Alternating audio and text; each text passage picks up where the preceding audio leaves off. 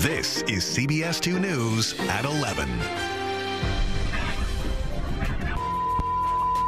Tonight, a reaction we can all relate to. Complete shock as an earthquake rocks the tri-state area. Zoom in tight here.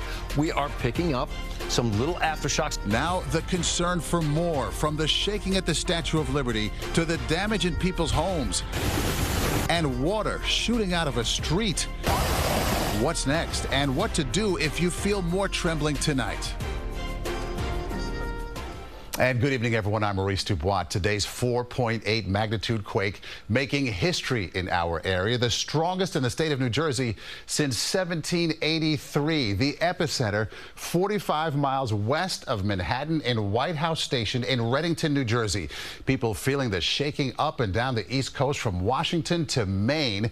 And tonight, there are no reports of injuries. More than 42 million people did likely feel the rumbling, and we are still on alert tonight for aftershocks. We have team coverage for you tonight. Lonnie Quinn breaks down the seismic activity. Dick Brennan with more on what to do if another quake strikes. But we begin with Christine Sloan and the latest aftershock to hit our area. Christine, what a day and night. Certainly has been, Maurice. There have been several aftershocks, including a 3.8 magnitude aftershock here in Gladstone, where we're standing about 20 minutes away from the epicenter of the tremor.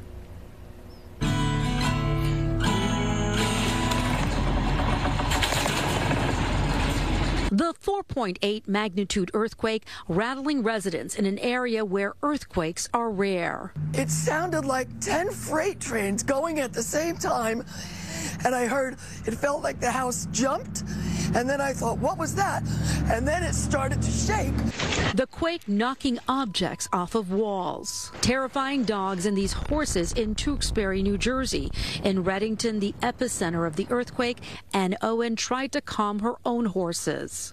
It was very scary. It sounded like a bomb had gone off, and my horses were outside in the field running around like crazy. In Reddington, a tree came crashing down after the jolt, and the upper portion of the historic grist mill, built in 1760, collapsed. Crews also responded to dozens of gas leaks.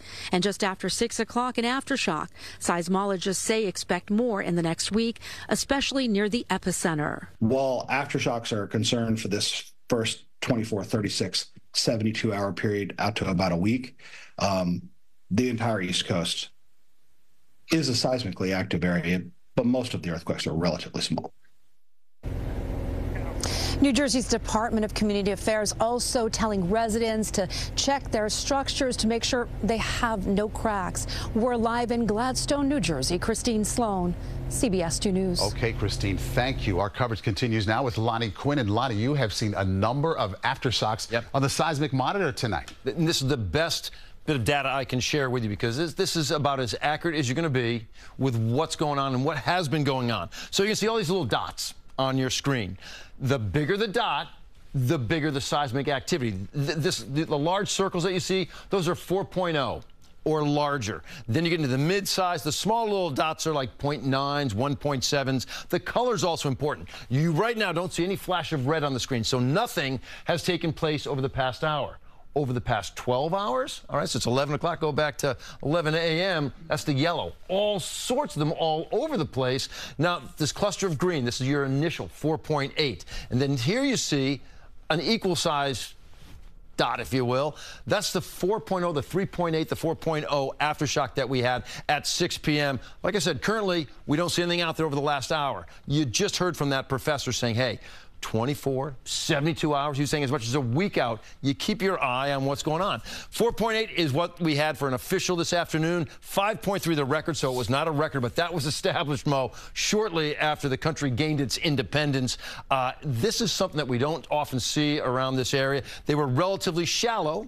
They were only down about, say, 5 to 9 kilometers. You get 70 kilometers or below. Those are the big bad boys. But this was something for us, Mo. We do not get stuff like this around our area. We just don't see it. That's the truth, Lonnie. Lifelong residents, we know what we're talking about here. Well, happening now, portions of a New Jersey town are under a boil water advisory because of the quake. Authorities in the Morris County town of Randolph issuing the advisory following a large water main break. Looked like a geyser. Happened on Pleasant Hill Road shortly after the quake hit. Residents say it looked like an explosion, sounded like it, sending water into the street for about an hour. Felt rumbling. I almost felt like the house kind of came up out of the ground. And I had looked out the front and I saw just brown water rushing down like a river. And when I looked over, I saw it was like a fountain, like a geyser, just water spewing up.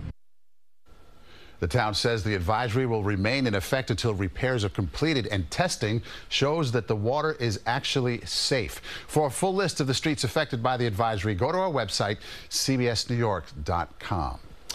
In Newark, relief tonight for some families who had been forced to evacuate because of damage from the quake. CBS 2's Lori Bordenaro spoke with shaken residents. One of the 3 buildings still has no power, but residents of the other 2 buildings will be back sleeping in their own beds tonight. We are happy because we can go inside of the house. Karina Cruz feeling relieved to be home after a long day. She was jolted out of bed Friday morning by an unexpected earthquake, then forced to leave when the home next door appeared to shift, damaging the roofs of buildings on both sides. Many different people coming and say that we're supposed to go outside because it was not safe, the house. Paul Carey forced to leave with his 2 cats. I heard this rumbling a little bit, but I figured it was on the outside. I figured something happened on the outside. Building inspectors deemed the 3 multifamily homes on 7th Avenue in Newark unsafe, marking them with red stickers. Late Friday, those stickers were gone, and several of the 10 families had returned home. Those in this neighborhood still shaken. And then you hear like noise, like woo. Thankfully, no injuries here, but Karina Cruz still weary about going to bed. You're hoping for a good night's sleep? Yeah, I hope, yes, because today was a long day. A long day indeed, and a long night for this one landlord here who's been waiting for hours for the power to come back on. In Newark, Lori Bordenaro, CBS 2 News. Now, even though the quake happened in New Jersey, you could feel it in the city for sure. Video from EarthCam captured the moment. You can see the camera shaking as you look at the skyline. CBS 2's Dick Brennan live on the Upper West Side tonight with a look at how New Yorkers reacted to the rumbling today. Dick. Well, you know, Maurice, you say to a New Yorker, earthquake, New York, and you're like, what, huh? I mean, I thought it was a truck rumbling down my block, but others are more savvy, and now we all know that we have something to be nervous about.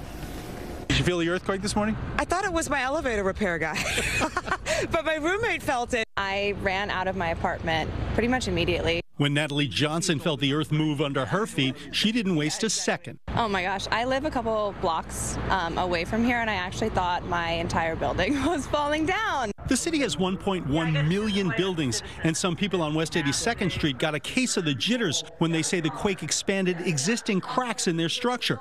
The buildings department came and gave them the all clear. Pretty scary, really, because if you think about how old some of these buildings are and perhaps how unstable they could be, it's a little concerning. According to an OEM report, the first seismic provisions in New York City's building code took effect in 1996, and since then were made more stringent. But the structures most at risk, older, unenforced brick buildings. You want to make a note of any new cracks that you may have noticed, on the floors, ceilings, walls. A late-day aftershock had people wondering what's next and what to do if it happens again. Well, if you're driving, pull over.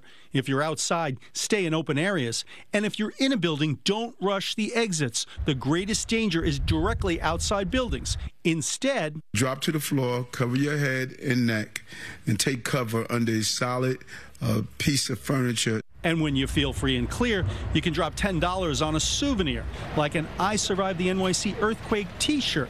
This business on Broadway proving New Yorkers know how to make a fast buck. Why'd you want to get a shirt? Because of the novelty. Everyone has one now. Gotta have one. Yeah. Did you guys have these in the basement ready to go or something? No, we felt the earthquake. It just came to us. We thought it'd be a funny idea, so we went down, made it, put it in the window, and we sold 6 in 10 minutes. And how many now, do you know? A couple hundred, maybe? Wow. I really have no idea. It's just been absolute nonstop. And because people are asking me, yes, they will likely be on sale tomorrow, so run over to Broadway, get your shirt. In the meantime, as for those aftershocks, you heard Lonnie was talking about them. They could last you another week. Well, city building officials are saying, be careful. Look at your building. You see any suspicious cracks, report it at 311. Be vigilant at least for another week. We're live on the Upper West Side. Dick Brennan, CBS 2 News. Okay, Dick, and the T-shirt business maybe for another week, too. We'll see. Thanks so much. And the last time a strong quake hit the East Coast was back in 2011, a 5.8 quake striking near Mineral, Virginia. This one was felt over a wide swath from Georgia to Maine, even southeastern Canada, causing as much as $300 million in damage, including famously to the Washington Monument. And you can head over to CBSNewYork.com to watch our coverage from that day. And the quake made batting practice really interesting for the Yankees ahead of today's home opener. Otis Livingston now we're here with more on that. Yeah, a lot more interesting than the game itself. The only thing rocking and rolling around Yankee Stadium was that earthquake. The Yankee bats were nearly silenced, just 6 hits on the day. Here's a scene as the Yankees were going through batting practice. You can see the shaking. Gleyber Torres pretty much unfazed. I'd call that locked in and focused. Bench coach Luis Rojas said he was at second base, thought he was going crazy at first, but he definitely felt something. Aaron Judge was asked if he felt it. Yeah, I felt that pregame. You know, usually you feel a couple of rumbles in this stadium pregame, but that one was a little different. Where were you? I don't want to say. I don't want to say. Yeah, that's definitely a no comment. Yeah. You can guess where he was. I mean, a lot of things around the baseball field. Yeah. Under the stadium. All right. Coming up later in sports, I do have to do it. I have to give the highlights or lowlights from the game itself. Maurice? All right. We'll use our imagination. Exactly. Thank you. And you can watch all of today's coverage and learn even more about the science behind earthquakes at CBSNewYork.com. Do check it out.